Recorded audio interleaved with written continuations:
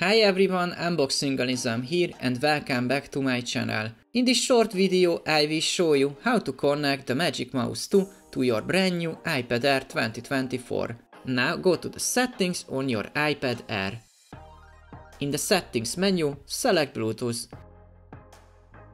Please make sure that your Magic Mouse 2 is on. You can turn it on and off with this switch.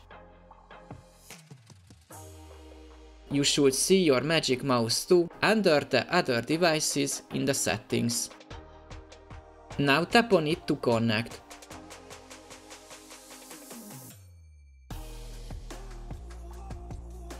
That's it, we are done. At the end of my video, let me ask you a small favor.